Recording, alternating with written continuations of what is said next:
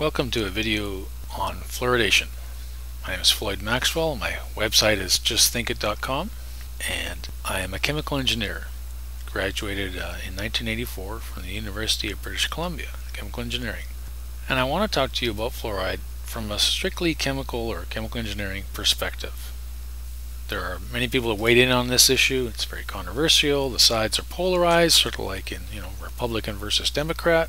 So my thinking is to give you something a little different, another perspective, another fresh perspective. So, what is fluoride? Chemical element. Here's the periodic table.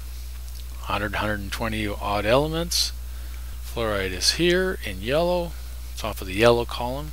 These are the halogens. The reactivity and the properties of chemical elements are determined by the column, the vertical column they're in typically. You get also some other groupings here. These green groupings and purple groupings are obviously similar compounds. The red are similar. These ones on the far right, the orange, we won't be talking about too much because they are inert. They don't tend to react. Why don't they react? Their electron orbitals, or outer orbitals, are full, just right, stable. The other compounds are reactive because they are either have an excess electron or they need an electron. On the far left we have the alkali metals, and they have one extra electron. It's not stable like that, and so they have one to give. They have a foul to give, to use the MBA term. So hydrogen has one extra electron. It only has one, but still it's extra. Its orbital, it would rather have two. So when hydrogen reacts, it combines one of its electrons, sharing it with someone else, and they share one with hydrogen, and both parties are happy. Same with the ones below it. Even though they're in red, they are similar to hydrogen in that way. If you go to these gray-purple column here, starting with Be, beryllium, they have two to share, and when they share it with someone else, you get a stable situation. Over here on the yellow column, the halogens, they have almost a full set. They are missing one electron, and they're pretty hungry about it. So on the far right and far left, not counting this orange here, which is stable, the yellow and the red, let's simplify it, are reactive. They are the most reactive because they're the most off balance, basically. And so we have fluorine wanting electron, we have something on the far left having one to give. So very commonly you get compounds on the left combining with compounds in this yellow column here. So you might have sodium here and chlorine there. You might have potassium and chlorine. Potassium chloride, sodium chloride, those are salts in our body. They're common stuff. Here's HCl, hydrochloric acid, HCl. Again, a pretty common thing. You also can get calcium chloride. They now use calcium chlorides on the road. Supposedly it's better, less corrosive. This whole controversy about fluoridation is, should you add fluoride to the water or not?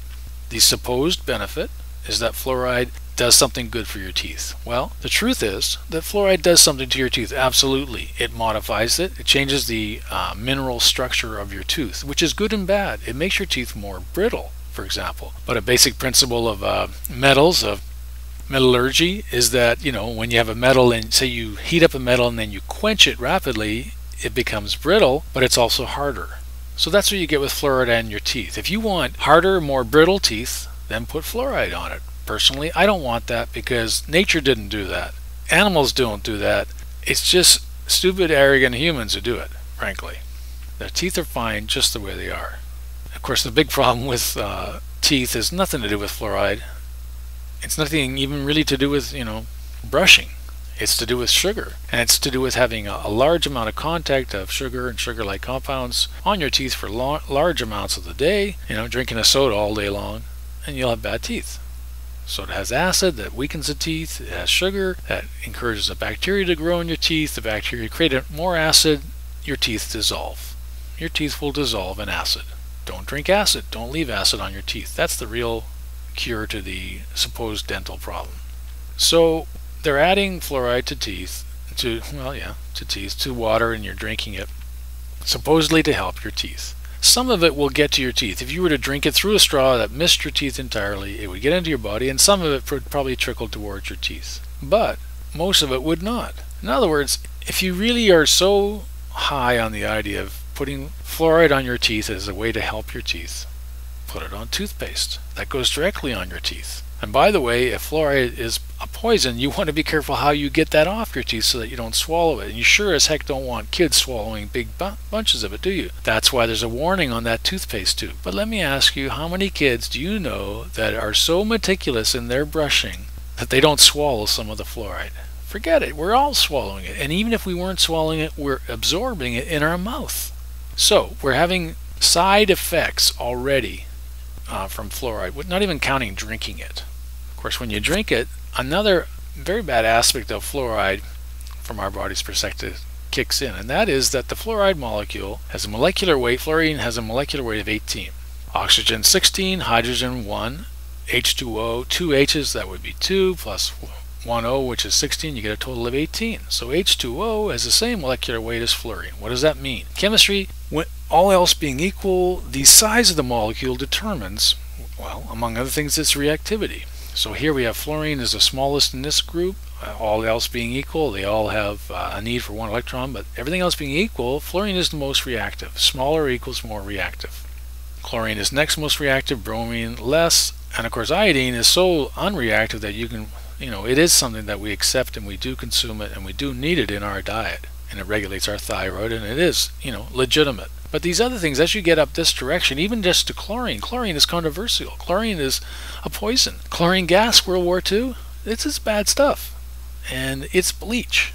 When you drink chlorinated water, you're drinking bleach. The next step up from chlorinated water is chloramine water, which is like a little nastier. And then you get to the big one, fluoridated water. So, fluorine is the most reactive thing in the whole periodic table. What does that mean? It means that, well, in combination with the fact that it's the same size as water, it dissolves in water, it means that wherever water goes in your body, this reactive stuff is going in your body. Now, fluorine occurs in nature. That's one of the arguments. Well, it's natural. Yeah, well, arsenic is natural. Lead, lead is natural. Aluminum is natural, but we know the aluminum has bad properties. We sure as heck know that lead has bad properties, and arsenic. So this whole sort of, natural in quotes thing, that doesn't cut it. That doesn't cut it at all. That's meaningless. You have to understand what's going on, and you have to get to the facts, not the sort of the theory, bad theory at that. Getting worked up here. So, fluoride in the water, wherever the water goes, the fluorine goes. Fluorine is very reactive, considered the most reactive element, or let's just say one of the most. Doesn't really matter. It's very reactive. We'll scroll down here to where it talks about free radicals. There have been a lot of concern, like dioxins. It was related to free radicals. Basically, dioxins, everyone found out, were really nasty. When you burn something, you get partial burning products. Those are dioxins, and they're really bad. Why? They're free radicals. Smoking, what's so bad about smoking? Free radicals. Stuff in the smoke that wants to react. Well, you don't have to smoke to get something bad in your body. Just put some fluorine in there, and you've got something that's radical, truly. Fluorine ion in solution is a radical. By definition, it is a free radical. When you drink it, you're drinking a free radical, and it's a very reactive free radical. It can do what it wants, and it does. One of the reasons that fluorine is used so much in so many different fields is because of its reactivity. It's the reactive element in sarin gas, nerve gas. Sarin is one of the really nasty nerve gases. It makes mustard gas look like something a little bit more mild. And fluorine is doing the nasty work on that one.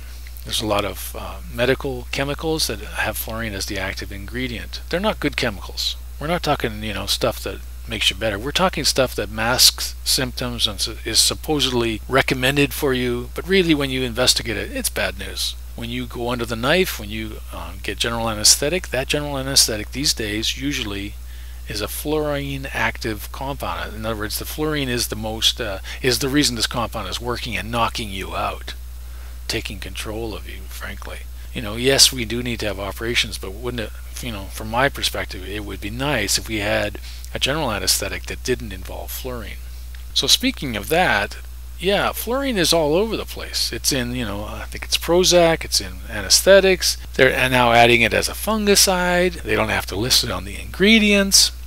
This stuff is getting really prevalent in the environment. The problem is it reacts with our body. In other words, stays in our body. Our kidneys are a filter, like a mesh. Fluorine's the size of water.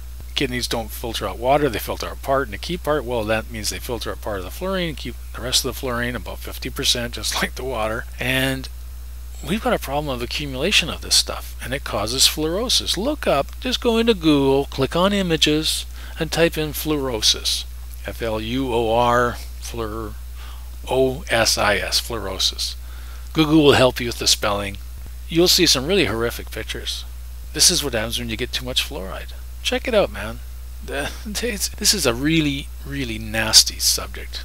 This isn't think of the children. That is the big lie. And speaking of big lies, this wonder drug, fluoride, one of the wonder drugs of the 20th century, that's what you'll hear people saying sometimes, especially on mass media. Fluoridation started in the 50s. And they're just so proud of it. Oh, wow. It's a lie. That lie started in the 50s. It's no different than asbestos, really, in terms of we start off thinking it's good, or for that matter, lead in gasoline. You start adding lead, tetraethyl lead to gasoline. Oh, wow, we get better octane. Hey, that, in principle, good idea. Getting more octane, getting more bang for your buck, literally, great idea. Oh, whoops, we're putting lead into the environment, then we're breathing it, and then it's getting on our plants, etc. That's a bad idea. In fact, if you research about lead and violence, there was a new article recently about that, saying that violence has decreased in the last few decades. Pretty much they figure exactly because of getting lead out of the gasoline. Well, it's time to get the lead out of our water. The lead in this case being fluoride, although when they the type of material they actually put in your water supply when they fluoridate it does contain lead. Why? Because it's a toxic waste product of the fertilizer and aluminum smelting industries, that companies used to have to pay money to get rid of this toxic product, big bucks to get rid of it, and now they can sell it because it's good for you and they put it in your water. This is a big conspiracy. It's on a big level, and people who try and speak out about it are ostracized, fired, etc. And then sort of average Joe nobodies like myself, when we speak out about it, they say, well, you're not scientific and blah blah blah, whack jobs and conspiracy. Well, hey, it's a conspiracy. I'm comfortable saying that. Conspiracy says one or more people working together to do something. Hey, one or more people are definitely working on it, so the only thing left to resolve is it good or not? If it's not good, it's a conspiracy. That's it. Well, this is a huge conspiracy. This is the conspiracy of our times. That's why on my website, this is a page called, no fluoride and no F. I've shortened it to say that, but I have other pages. I have an international anti-fluoridation database. You are probably in there, like your town, your community, your county, your water supply, your country. It'll be mentioned in here somewhere most likely. If not, send me an email, let me know. I'll be happy to add it. There's all kinds of different actions you can take. You can lobby.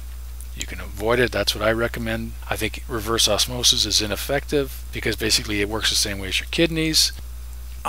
Was personally not convinced of distillation when I tried it, but maybe it's just a matter of your equipment. It seems, because if you look at it, water boils at 212. I just use HF as an example. Hydrofluoric acid boils at basically the same temperature range. So unless your equipment maybe it can be fine-tuned a little bit, I think you will evaporate the water, you'll evaporate the fluoride, and then they'll both condense and you've got the problem again. Don't trust your water. Look into it. Contact your water supply.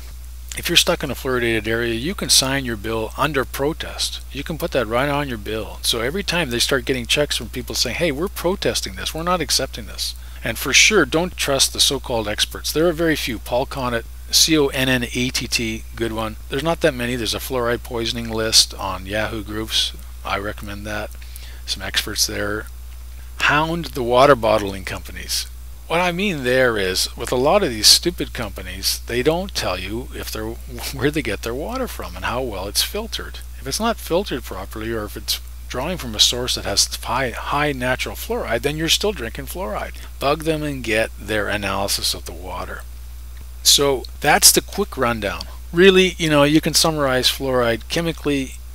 I'll time myself. I'll try and summarize it in 1 minute. Here we go.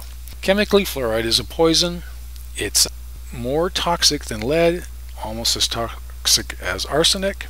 It is the same size as the water molecule, so wherever the water goes, the fluoride goes. It's supposedly good for teeth, but in reality, it hardens and makes more brittle teeth.